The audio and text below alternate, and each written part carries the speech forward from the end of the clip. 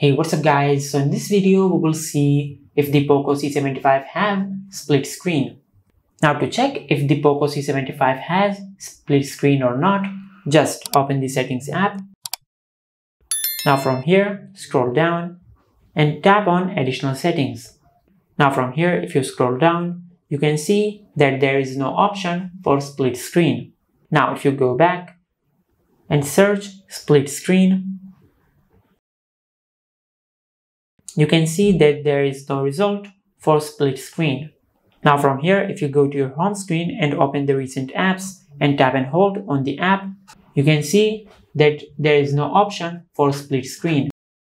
And also, if you go to your recent apps and tap and hold on the app icon, you can see that there is no option to enable split screen, which means that the Poco C75 does not have the split screen option. And this is how you can check if the Poco C75 has split screen or not.